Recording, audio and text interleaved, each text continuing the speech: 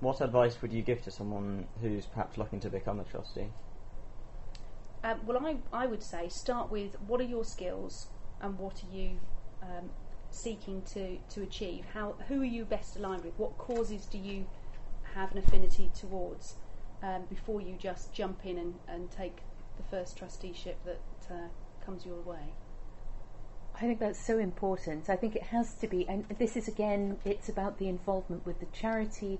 It's about involving your passion and yourself with the charity.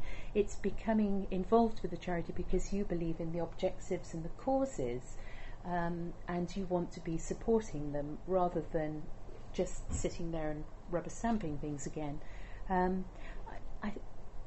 A lot of people ask us around, I'm really keen on becoming a trustee, and how do I go around about doing it? And I think it is looking for what is it that you feel interested in. Do you feel interested in animal causes, or do you feel interested in prisoner reoffending or preventing prisoner reoffending?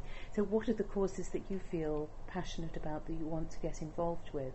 And I think perhaps my sort of small word of caution on it would be to think seriously if you are getting involved with a charity, to recognise that it may take more time than attending one meeting every 3 months or 2 months or however much it is.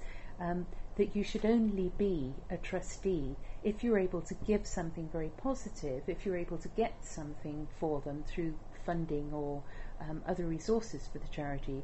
And if you can't give or get, then you ought to really get out, is the phrase that we use of a charity. So you shouldn't be becoming a trustee unless there's really something that you can contribute to the charity. Yeah, I'd agree. That's great. Really interesting stuff. Thanks very much to you both.